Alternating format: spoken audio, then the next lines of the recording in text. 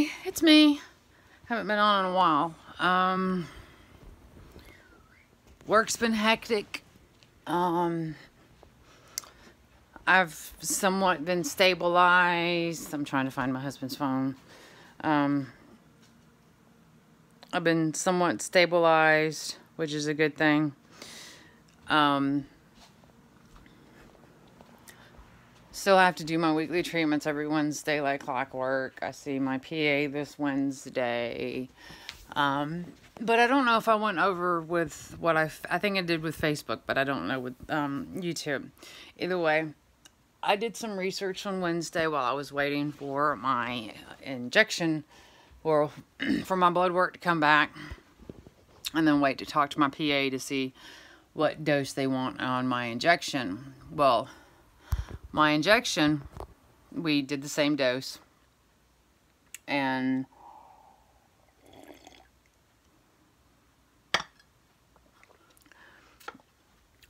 my nurse came over to me and she asked, she was like, I don't know what you're doing, but keep doing it. I'm like, okay, what's my number? It was like it was in the 600s, which means I'm at critical. Like, I need to worry if something happens for blood clots and that kind of thing. Sorry, flies were coming in. The dogs didn't want to go out. So I'm in the 600,000s. I got my injection, the 210, my low dose. Because they know if I don't get my injection at all, I will crash. It's just a matter of how fast. So they have to give me something to make it to the following week. But I was thinking what my nurse said, like, what have you done? What have you changed since all this? And she didn't want to know, but I sat there and thought about it, because sometimes the pharmacy takes a while to get things ready because they're really busy. And plus, you had to talk to my PA. So I looked up endorphins. I looked up adrenaline rush. I looked up basically tattoos and platelets.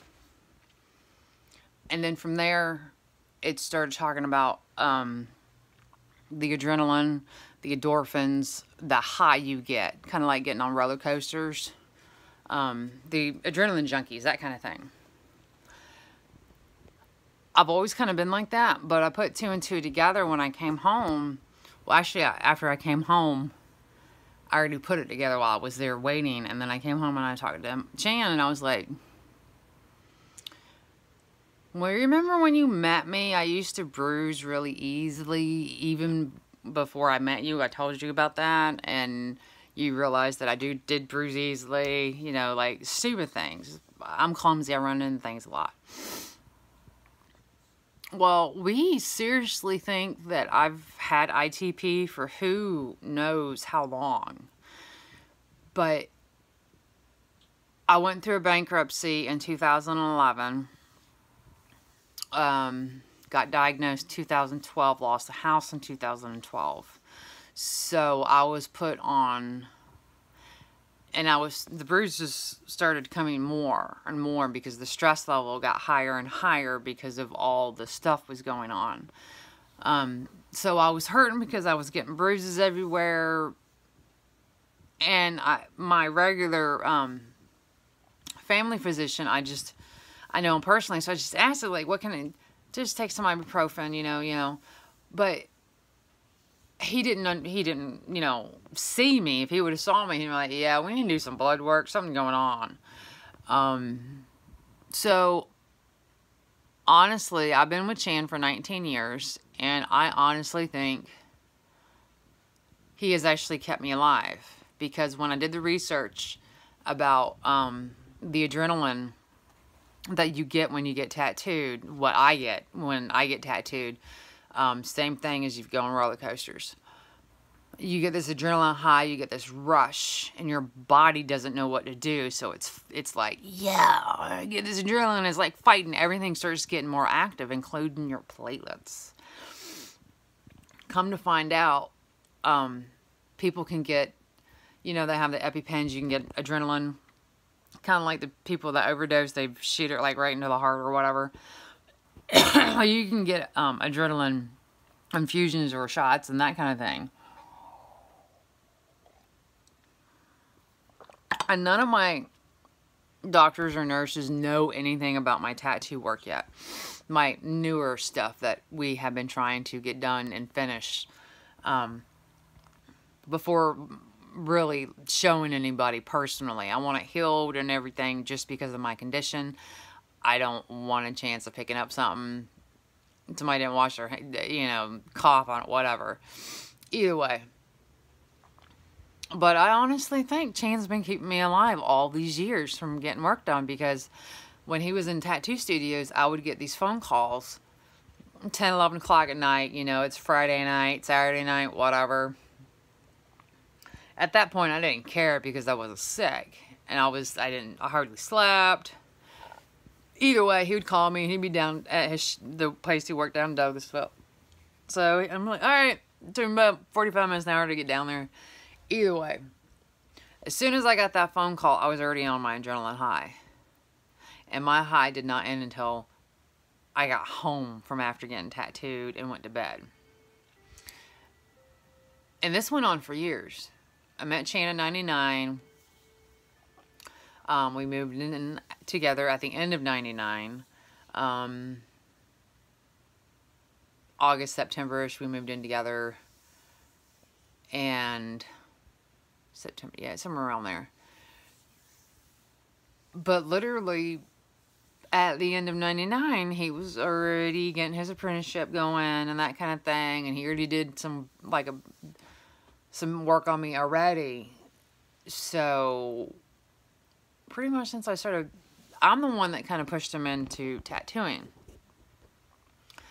I did art when I was in school. He was a drama.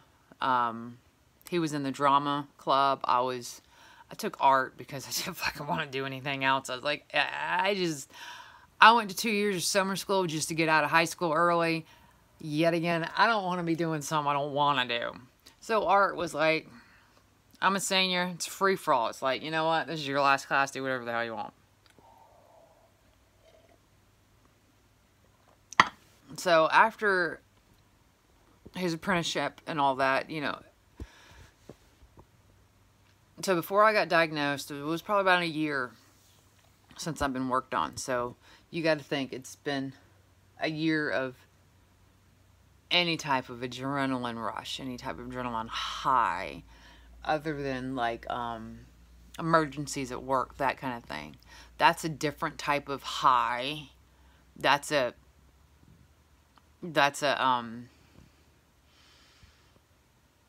I guess you can say it's kind of like with just like with a nurse or EMT, that kind of thing. You zone out, you know what you need to do, and you get it done. Those people understand what I'm talking about.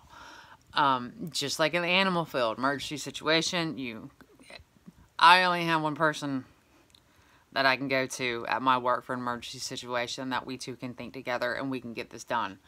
And then we'll, you know, whatever. That's still an adrenaline high too, but it's a different type. So I did the research and I read articles and all these things were popping up from 2003, 2008, 2013 about adrenaline and platelets and how your body processes the adrenaline.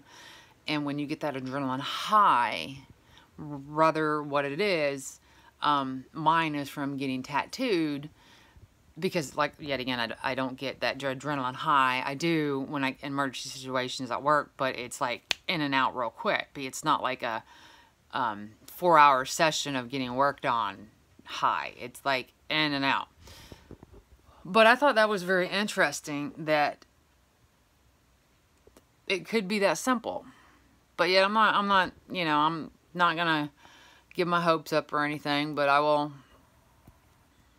definitely keep doing what we have been doing, because we want to get this.